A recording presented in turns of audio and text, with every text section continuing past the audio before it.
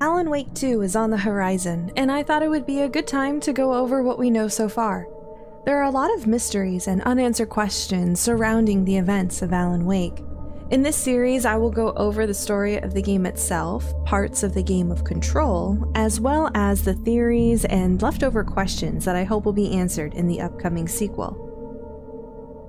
Please remember, if you enjoyed the video, to like and subscribe for more, and let me know your thoughts down in the comments. Alan Wake was first released in 2010 by Remedy Entertainment, combining elements of mystery and action with a gripping narrative, atmospheric setting, and unique mechanics centered around light and darkness, making it a memorable entry in the psychological thriller genre. The game's story is influenced by the works of authors like Stephen King and TV series like Twin Peaks. Alan Wake explores themes of creativity, the power of the written word, and the thin line between reality and fiction, all set against a backdrop of supernatural terror. It also delves into the psychological struggles of its protagonist as he battles the darkness both externally and within himself. Players control Alan as the narrative unfolds, with each episode revealing more about the story, ancient folklore, personal demons, and a complex web of supernatural events. We begin with Alan telling us a quote by Stephen King. Stephen King once wrote that nightmares exist outside of logic, and there's little fun to be had in explanations. They're antithetical to the poetry of fear. In a horror story, the victim keeps asking why, but there can be no explanation, and there shouldn't be one.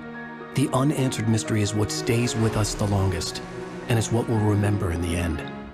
This becomes important as the theme of Alan Wake, as there are a lot of unanswered questions and things that we just don't know and maybe aren't meant to understand. Alan's nightmare begins as he enters the fictional town of Night Springs. He is driving too fast and hits a hitchhiker who has suddenly appeared in the road. He gets out and confirms that the man is dead when his vehicle turns off suddenly. The man he hit is gone, and the road behind him is shut by a brick wall. Alan must now head towards the lighthouse on foot. While he makes his way down the road, the hitchhiker reappears covered in shadows, taunting and criticizing him for feeling as if he is God, having both created and killed in his stories and vowing to take revenge on Alan. Alan runs, crossing a bridge and seeing a man named Clay Stewart, author of the Alan Wake Files. We'll talk more about him later. Clay motions Alan to get to the safety inside of the cabin and is unable to follow Alan as the door slams shut behind him and Clay is killed by the hitchhiker. While Alan watches from inside the cabin, he is attacked by an unknown force and injured. A white light then reveals itself, removing a wall and creating a new path, telling Alan to follow it and seek refuge under the light. The mysterious light then tells us something. I have something important to tell you. It goes like this. For he did not know that beyond the lake he called home lies a deeper, darker ocean green, where waves are both wilder and more serene. To its ports I've been. To its ports I've been. Do you understand? No. It's okay, Alan. Hopefully we'll understand it later. The light tells Alan the darkness is sleeping and he must show him something important. He says the hitchhiker has been taken by the dark presence and that he can't be hurt because the darkness protects him from harm, and Alan must use light to make him vulnerable.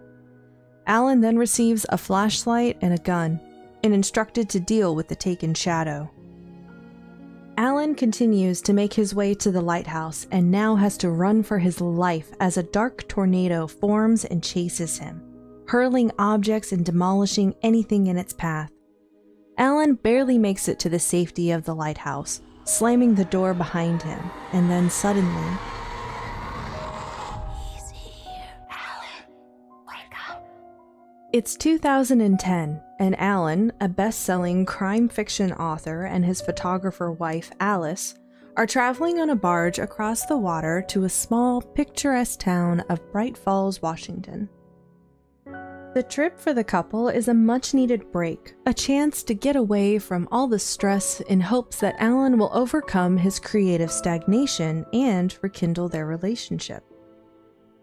Alan had his first story published when he was just 17, and later auditioned to become a writer for a TV series called Night Springs. The script that was submitted described a secret organization called the Federal Bureau of Night Springs. This launched Alan's career, and he then wrote a 6-book series around a detective named Alex Casey. Alan is now suffering through a 2-year-long writer's block and has been having a rough time. He has yet to create anything since the release of his last success, an Alex Casey novel called The Sudden Stop, in which he killed off the character wanting to break free and create something new. But Alan had been unable to write anything, and this frustration with himself was caught in a cycle of alcohol abuse that has also put a strain on his marriage and caused him to lash out and created problems with the media and run-ins with the law. While on the barge, Alice wants to take the opportunity to get some pictures, and we have a chance to meet one of the other 2 people on the ship. Pat Main, a local radio host, says that Deerfest is just 2 weeks away, and that he recognized Alan and hoped for the opportunity to get an interview. Alan denies the interview, saying that he would like to keep him being there a secret, as he was on vacation. The other person on the barge we don't get a chance to talk to, but he is important, so don't forget about him. Anyways, Barry Wheeler, Alan's manager, calls him to make sure that he isn't having any trouble while he's on vacation. Barry and Alice have a bit of a strained relationship, but both want to see Alan overcome his writer's block. Alice drops off Alan at the Oh Dear Diner to pick up a key for their cabin from Carl Stuckey, a local mechanic. Inside the diner, Alan meets Rose Marigold, a waitress and a big fan of Mr. Wake and his books. She even has a stand of Alan proudly presented at the entrance of the diner. He also meets Rusty, a local park ranger who is enjoying a cup of coffee while waiting for someone to pick up Odin and Tor Anderson. The 2 brothers are sitting in one of the booths in the back, and Odin asks Alan to play a song on the jukebox for him, while Tor becomes annoyed. Just before walking down a dimly lit hall, Alan is told not to go in there and that he could be hurt in the dark. This is Cynthia Weaver, who folks around town call the Lamp Lady.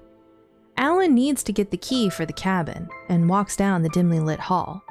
But before he finds Carl Stuckey, Alan is startled by a woman in a black veil who tells him that Carl Stuckey has taken ill and hands him a key along with directions to reach the cabin, and says that she will be by later to make sure that they have settled in, and of course, to meet Alan's wife. Alan takes the key and info and reunites with Alice, who has just pulled up in front of the diner. As they drive away, we see Carl Stuckey hastily stumbling out of the diner with the key he needed to give them. The bird-like cabin is in the middle of Cauldron Lake, on a small island called Diver's Isle, a beautiful location surrounded by mountains and trees. Alice notices that the power is off, and Alan needs to turn on the generator so that they can turn on the lights before it gets dark. Once inside and settled in, Alice, wanting to try and help, says she has a surprise for Alan, and has arranged to have a typewriter and paper put into the cabin. She also tells him about Dr. Emil Hartman, who helps artists overcome challenges and blockages of their creativity. Alan becomes infuriated, lashing out, shouting at Alice, and storming out of the cabin.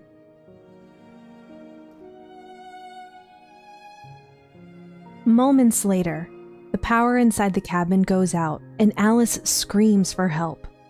Alan runs back to the cabin, and as he enters, she's gone. The railing overlooking the lake is broken, and Alice has fallen into the dark waters of Cauldron Lake. Alan dives into the lake after her and blacks out. He wakes up in his car, wrecked, his phone dead, and now stranded in the woods on a dark and foggy night. Alan decides to make his way to the nearest light source, a gas station. While traversing through the woods, he comes across some pages of a manuscript that he apparently had written, titled Departure, a title he was planning to use on a book he hadn't started yet, or at least he had no memory of writing. But as we read the glowing pages, we can see that they describe a brief scene that may have already happened, is happening, or hasn't happened yet.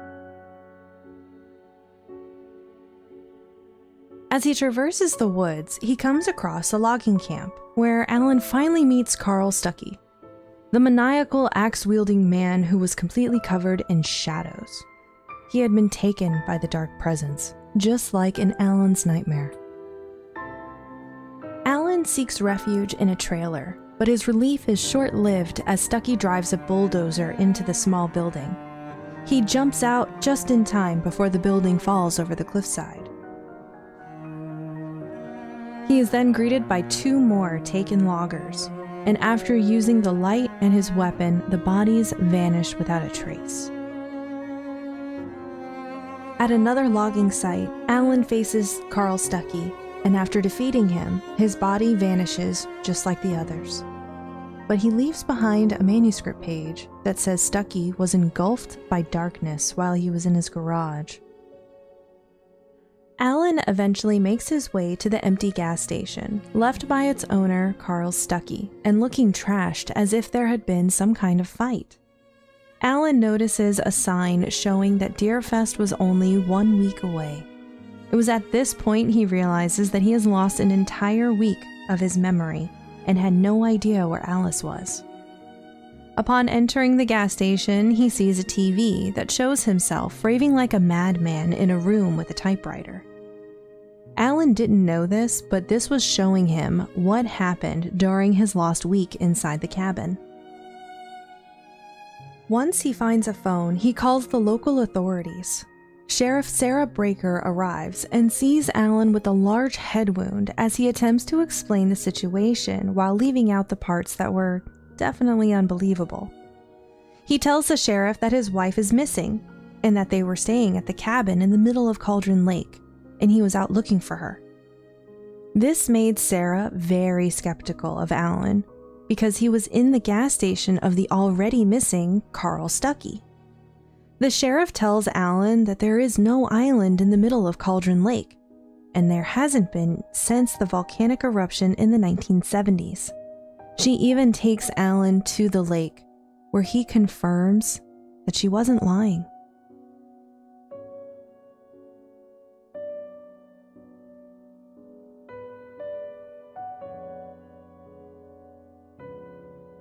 Episode 2 in Alan and Alice's apartment in New York. Alan had finished his final book in his Alex Casey series titled Sudden Stop. Alice says that she has finished the cover photos for Alan's new book when the power suddenly goes out. This is where we learn of Alice's fear of the dark.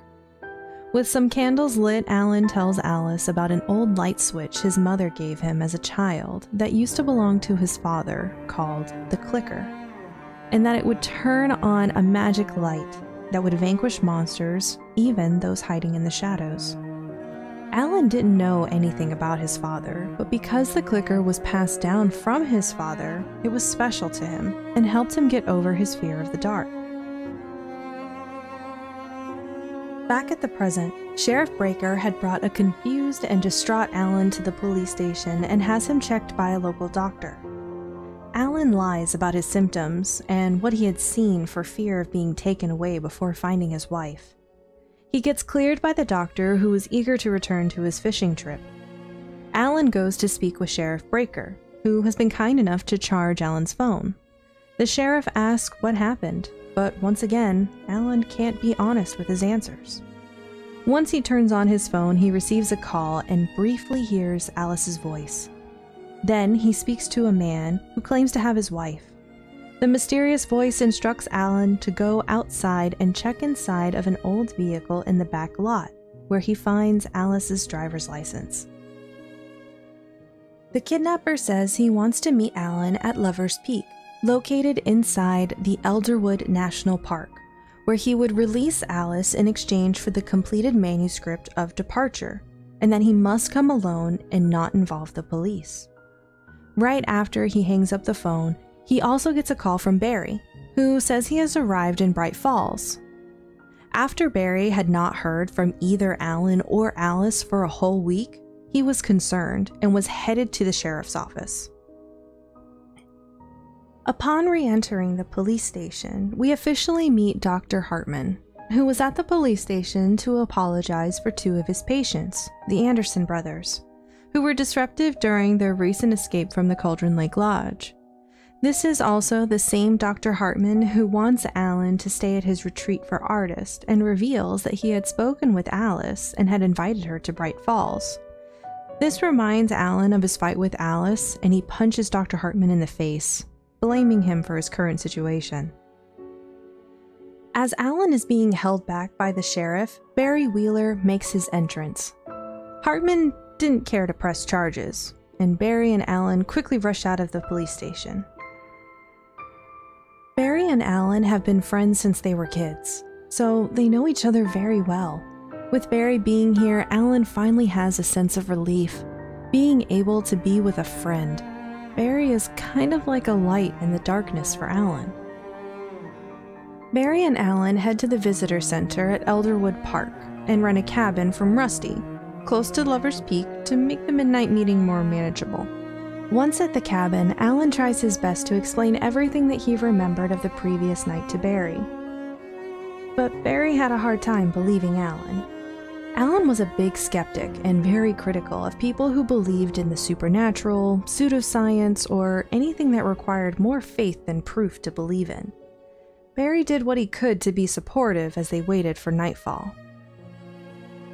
Barry reminds Alan of how horrible his plan is, and that they should call the police or even the FBI. Alan says that the kidnapper would probably kill Alice, and he prepares to venture back into the woods towards Lover's Peak. Barry stays behind and waits inside the cabin. As darkness covers the area, the power goes out, and Alan finds Rusty injured and traumatized from an attack at the visitor center.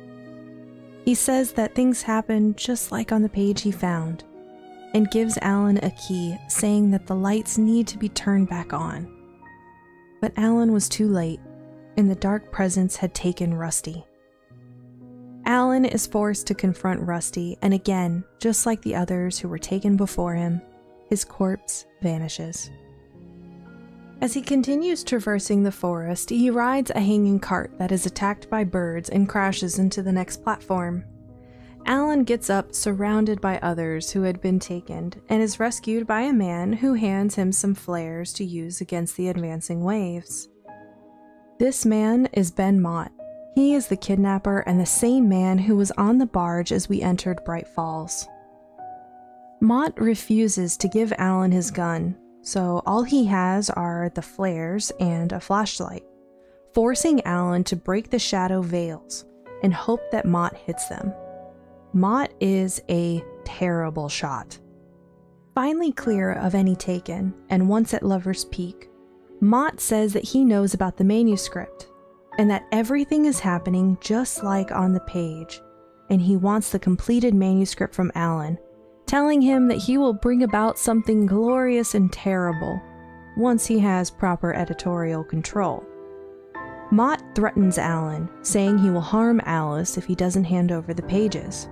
Alan lashes out and attacks him, causing them to break the guardrail and land on a hiking path below. Mott drops the handgun, and Alan reaches for it. The kidnapper runs off before Alan has a chance to get a shot at him. Alan once again needs to make his way through the forest and decides to go back to Barry and plan what to do next. Barry has now realized that the nightmare Alan had described was true, and calls Alan saying that the cabin is being attacked by birds, and that Alan needs to save him. Alan tells Barry to stay hidden and keep the lights on, finding a truck and using it to drive back to the cabin. Barry has barricaded himself inside, and the flocks of birds touched by the darkness are assaulting the cabin. After Alan disposes of them, Barry starts to come around with the stuff Alan had been saying, apologizing for not believing him sooner and for thinking he was having a psychotic episode. The following day, Barry heads into town to try and get more information on the kidnapper and find any information on the island and the cabin that had disappeared. Alan stays behind, trying to write a manuscript so he has something to hand the kidnapper to get Alice back in his 2-day deadline he received from another phone call. But when he sits down, he still can't write a word.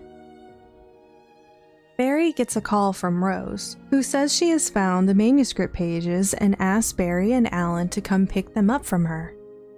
Barry didn't know this at the time, but she sounds a bit different. We once again see the mysterious woman in black, this time manipulating Rose. Alan and Barry make it to the trailer park where Rose lives and are guided by Randolph. As they walk towards Rose's trailer, Barry says that he found a bunch of information and scary things that happened in Bright Falls, most of which is centered around Cauldron Lake. Randolph tells Barry that the Indians from the area thought that Cauldron Lake was a doorway to the underworld. Barry also tells Alan that he got a bunch of information from the writings of Cynthia Weaver, the town lamplady, which followed 2 people in particular: Barbara Jagger, a local legend who drowned, and Thomas Zane, a famous poet who lived in the area. But when he looked him up, he couldn't find any of his works. When Alan and Barry finally meet up with Rose, she invites them in and offers them coffee. Rose seems in a daze, and by the time Alan and Barry start asking questions, they pass out. Alan dreams of a meeting with Thomas Zane, who warns that the dark presence is coming and wearing his Barbara's skin, and that he is too weak to stop it, and Alan must turn on the lights. Alan is then taunted by the woman in black, Barbara Jagger, who wants him to finish the manuscript he started. When Alan wakes up, he sees himself on the TV speaking about his editor, Barbara Jagger, who revised his manuscript during the writing process. It's also pretty obvious that Rose is a very big fan of Alan Wake. As Alan makes his way outside, we find that Randolph had called the police out of concern for Rose, and FBI agent Nightingale along with the Bright Falls Police Department have arrived. Alan didn't want to miss his deadline with the kidnapper and runs. Agent Nightingale recklessly shoots at Wake as he retreats and goes into the forest, fleeing the area. The dark presence creates a tornado that follows Alan, causing destruction and wreaking havoc on Bright Falls and the police who were chasing him. Continuing to run from police, Alan eventually sees a radio tower and decides to head that way, hoping to meet Pat Maine, the gentleman we met at the beginning of the game and looking to rest at the radio station. Once inside the KBFM studio, Pat Maine is on the air and announces Alan's arrival to his audience. It doesn't take long for the police to arrive and Agent Nightingale, who once again fires his weapons at us without warning and is immediately reprimanded by Sheriff Breaker. Alan flees once again, making his way through the woods and eventually reaching a train depot. Alan's phone rings, and when he answers, he hears Alice saying strange things that just don't make sense. And then the phone disconnects. Alan, feeling hopeful now that he has heard his wife's voice, finds a truck on the other side of the train depot, and as the sun rises, he drives to the coal mine to meet with the kidnapper as he was instructed. Alan was supposed to meet with the kidnapper at noon in the main building, which is now a museum. Alan waits all day for the kidnapper, who never shows, and instead receives another phone call after nightfall, instructing him to go to Lookout Point at Mirror Peak, a location that overlooks Cauldron Lake. Left with no other option to save his wife, Alan leaves and heads towards the new meeting location. After another long and exhausting trek, Alan finally makes it to Mirror Peak. where he hears the voice of the kidnapper pleading for forgiveness and begging not to be hurt. Mott admits that he never actually had Alan's wife, and that he had no idea where she was. Maybe she had drowned. As Alan approaches, he catches a glimpse of Barbara Jagger as Mott is pulled into the shadows of the dark presence. Alan quickly grabs a flare, lighting it as he is thrown into Cauldron Lake. A hand reaches into the water, bringing Alan back to the surface. He wakes up later at Dr. Hartman's lodge. Dr. Hartman has Alan heavily medicated and attempts to convince him that he is a patient of the lodge and suffering from a psychotic break after his wife had drowned. This caused him to conjure imaginary supernatural events and created a false reality to cope with the loss. Dr. Hartman then takes Alan on a tour of the lodge, his special retreat for artists suffering mental health issues, so they have somewhere to heal and the help they need while he can monitor them. Dr. Hartman formally introduces Alan to the Anderson brothers, saying they are suffering from advanced stages of dementia from their heavy metal band days.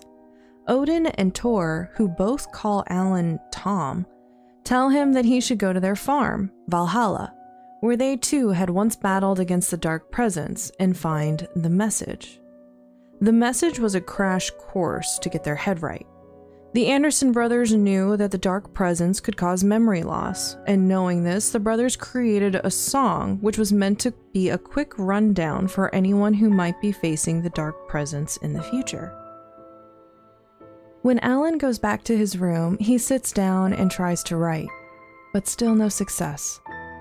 As it gets dark, the power goes out. A large storm is on its way, and a commotion can be heard downstairs.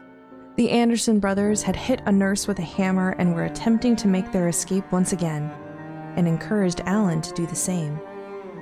Alan seizes the opportunity, taking a key from an unconscious orderly and heading to the restricted area to retrieve his belongings. Alan finds a photo of the lodge and staff, which included Ben Mott, who had actually been working for Dr. Hartman the whole time. Hartman had Mott track Alan and Alice since they had arrived in Bright Falls, all the way from the beginning of the game on the barge. Alan also learns Alice had a series of informal sessions with Dr. Hartman over the phone, where she told him of her concern for Alan, including his alcohol abuse, violent tendencies, and personal details regarding their relationship. It was at this point that Dr. Hartman extended the invitation to Alice to come to Bright Falls, and Alice decided to arrange the trip. Alan finds Barry in one of the back rooms. Barry explains that Hartman and his goons had him locked in the room after he came looking for Alan. Barry also reveals that he had stolen Rose's prized Alan Wake cutout in revenge for giving them false information about the manuscript pages. Barry didn't understand that Rose had been under the control of the Dark Presence when they went to see her. As the two attempt to exit, Hartman reveals himself. Dr. Hartman knew that Alan had interacted with the Dark Presence and that Alan's manuscript was already having an effect on reality. He says that he wanted to try and get Alan to create something beautiful, basically coaching Alan the same way he did Thomas Zane. Alan becomes furious, and as the Dark Presence attacks the lodge, Alan locks Hartman in an office, alone with the darkness. But sadly, that's not the last we see of him.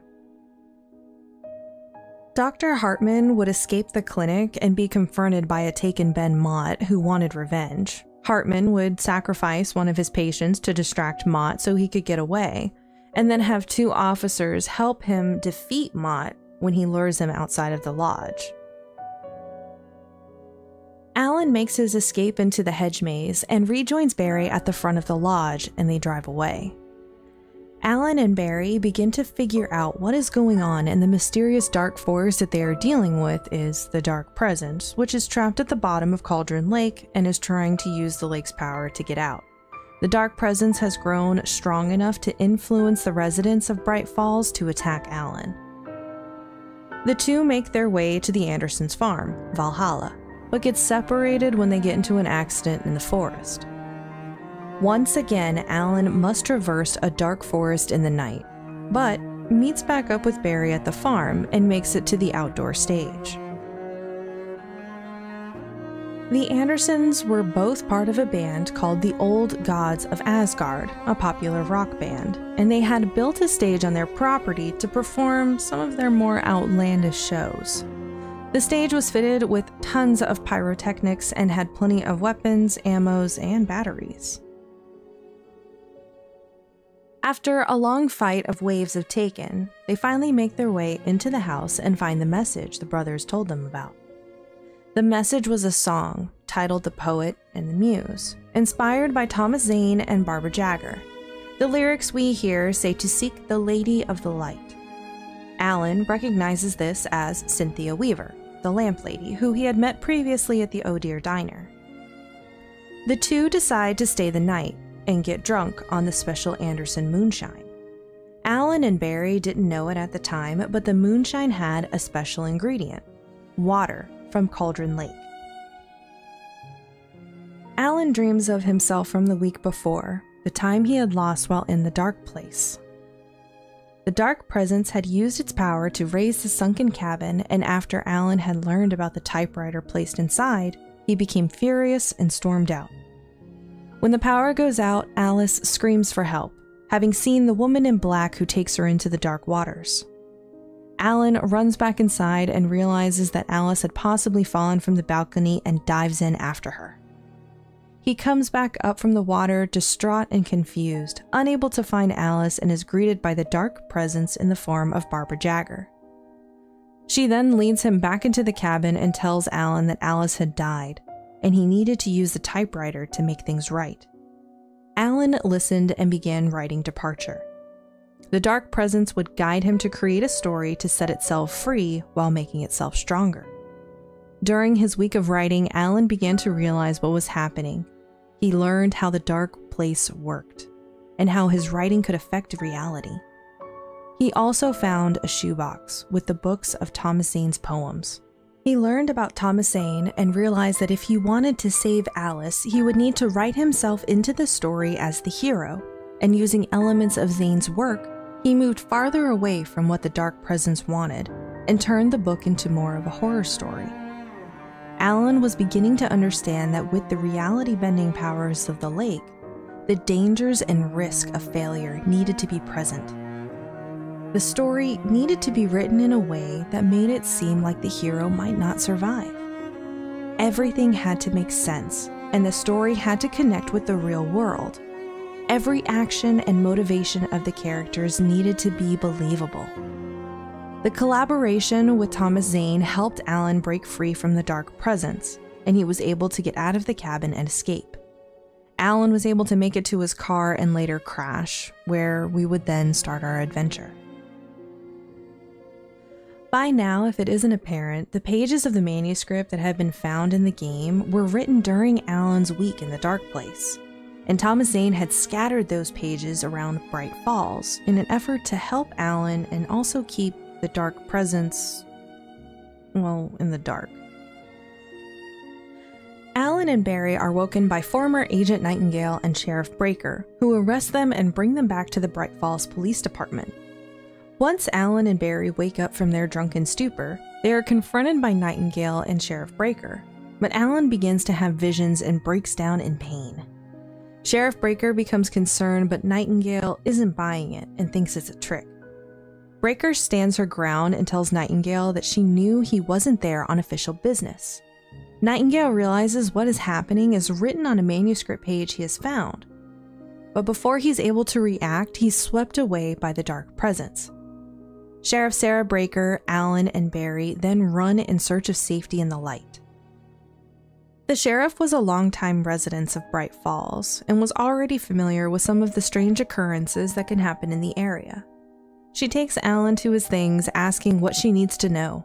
With a quick review and saying that he needs to find Cynthia Weaver, Sarah says that it would be easier to get where Cynthia lives in the old power plant by helicopter.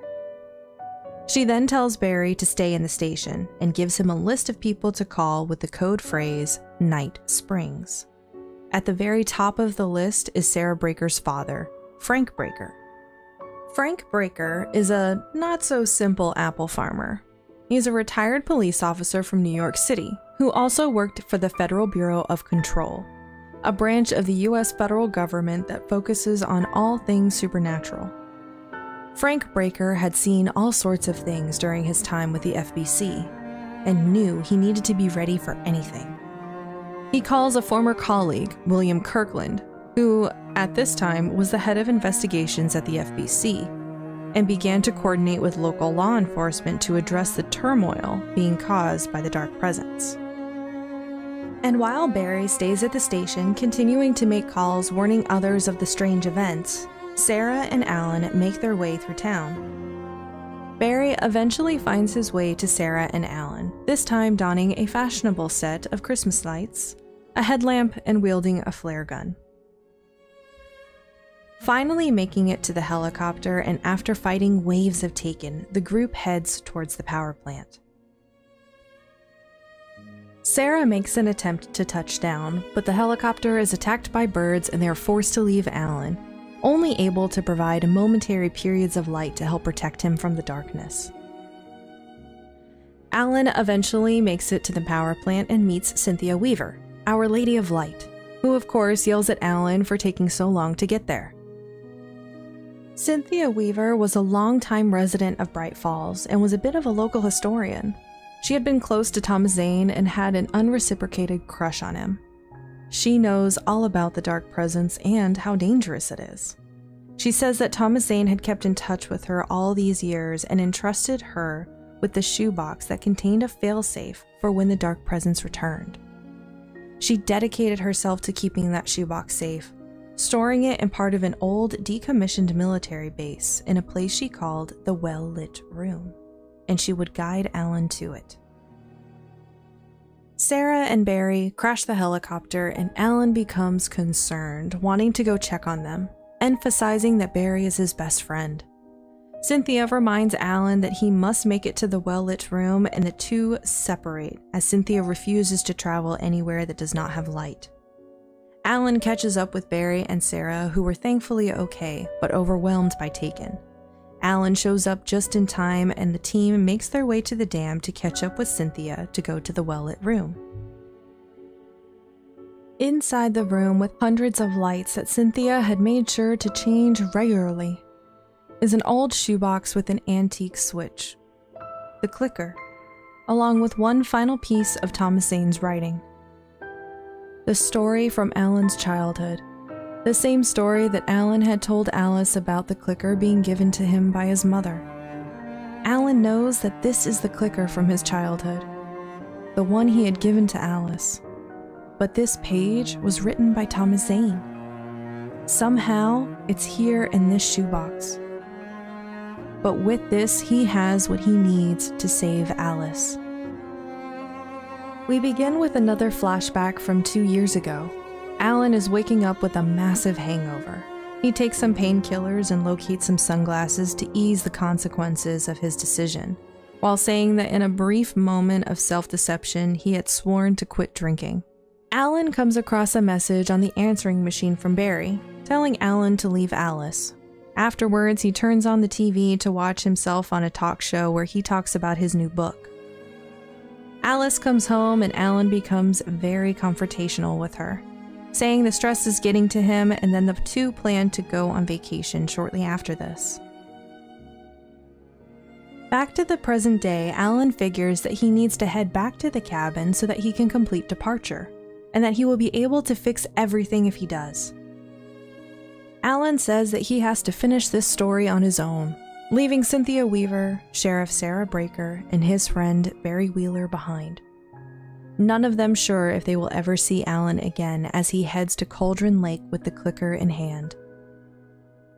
The Dark Presence knows that Alan has the clicker, and is working even harder to destroy him now, spreading its influence to anyone it can find. Alan makes his way through the forest, this time to face the Dark Presence itself. The tornado proves difficult, and as Alan uses his light to defeat it, it retreats into the water. Alan jumps into Cauldron Lake, the clicker still in his hand. Suddenly, he wakes up in bed with Alice, or a poor representation of her. It's the dark presence attempting to trick Alan, currently in his old apartment in New York City.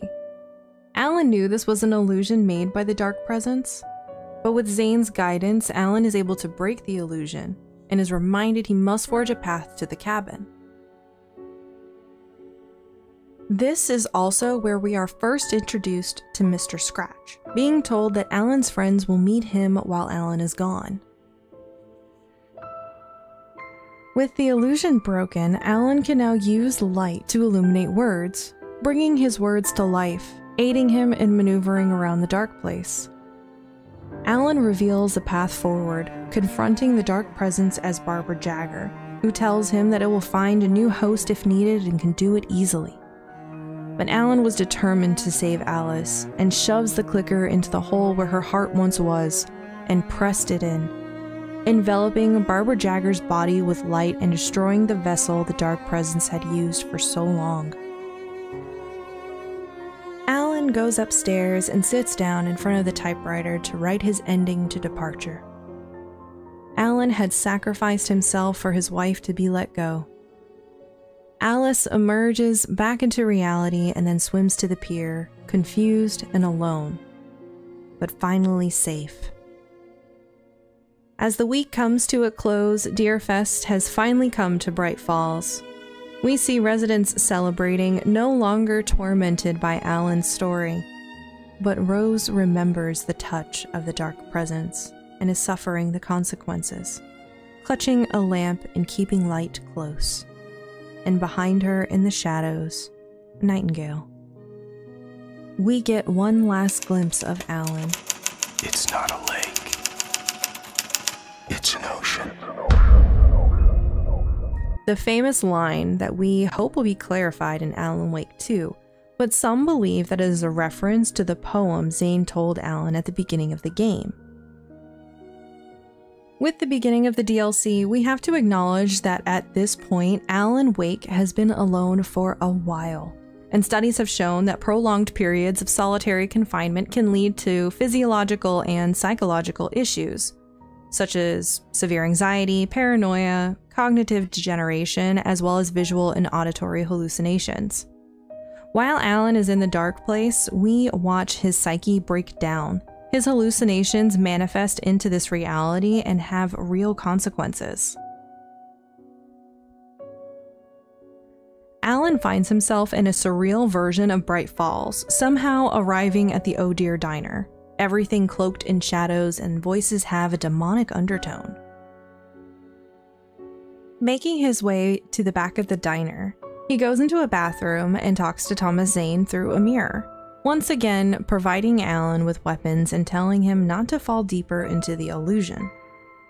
Alan finds a manuscript page, and words begin to appear before him. Once again, he must illuminate the words to create items or events to help guide himself through the dark place. Alan receives a phone, and Thomas Zane tells Alan to follow the signal to navigate through the dark place. Otherwise, he will slip deeper. Alan eventually encounters a dark place version of Barry, who then joins him after activating the word friend. Eventually, Alan ends up in his apartment. Thomas Zane appears once again to tell Alan that he is doing this to himself and that his mind is altering these places and creating these manifestations. Alan encounters TVs displaying a disturbed version of himself and then calls upon the dark place to conjure forces to attack him. Alan destroys the TVs but remains in the dark place. After defeating the screens, the insane version of himself begins to scream. Alan passes out and wakes up in Dr. Hartman's clinic. Dr. Hartman extending a hand to Alan, telling him that it's all in his head and that he's making it up. Alan comes to the realization as he is surrounded by manuscript pages, the pointlessness of what he is doing, and that he is truly trapped in the dark place, becoming enveloped in fear that he will never escape. The Writer DLC picks up right after the signal, as Alan is still trying to find a way out of the dark place. Dr. Hartman now is starting to look a little bit more like Barry. and Barry is trying to remind Alan that reality is different here. Barry tells him that everything is complicated here, even his own memories, and says that he needs to speak with Thomas Zane, choosing not to follow Alan because he knows that he is imaginary and the non-imaginary people should talk. Alan makes his way through and eventually speaks with Thomas Zane again, who tells Alan that he must wake up as he is trapped in his own dream. But first he must be reunited with himself. He must return to the cabin. Alan continues to encounter psychotic versions of himself through TV screens that would alter the reality around him. The broken version of himself within the cabin still has control over the dark place. Thomas Zane gives Alan a manuscript page that allows him to move forward and continue to his destination, reminding him that his words still have power here. Thomas Zane tells Alan that the dark place is home to stronger entities than he can imagine, and that he doesn't know how to get Alan out of the dark place, or what happened to the dark presence after their battle. Zane tells Alan that he has split himself in two, one representing his awareness of what is happening now, determined and refusing to give up, and the other is in a fit of insanity. The Alan the player is in control of is the rational part, and our goal is to get him back in control before insanity takes over. Alan then questions Zane about Mr. Scratch, who Zane says is not Alan, but is the Alan that was made to fit the story. Zane then reminds Alan that he is not the author of his story. As Alan continues to traverse the dark place, we begin to see twisted versions of Alan's imagination, one being a fake conversation between Dr. Hartman and a deranged version of himself represented as a TV head. We even hear a conversation where Alice speaks of hatred for Alan, but none of this is real. It never happened. This is a result of Alan's psychosis coming into reality. Alan arrives at the cabin where he is forced to fight off an illusion of Barry.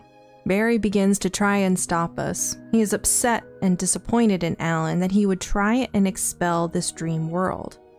He tells Alan negative remarks and things that amplify Alan's insecurities. But once Alan defeats him, we are able to enter the cabin.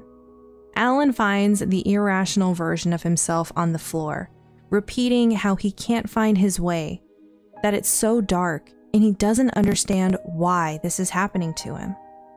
Once Alan touches his other self, they merge, and he realizes that the irrational self was born out of fear of not being able to escape.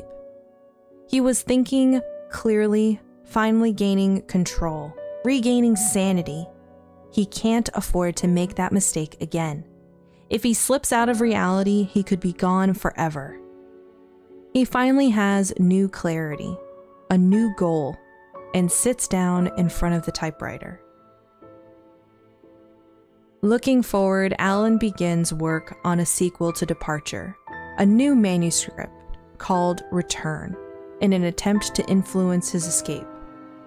Hopefully, we'll find out if that works in Alan Wake 2. There's a lot of questions that are still left over from the game and its DLCs. For 13 years, Alan has attempted to write his way out of the dark place. Hopefully, he is able to make it out, and hopefully, we get some answers to all of the outlying questions in Alan Wake 2. I hope this summary helps prepare you for the upcoming sequel, and I would love to hear your thoughts and theories in the comments. I'll see you next time.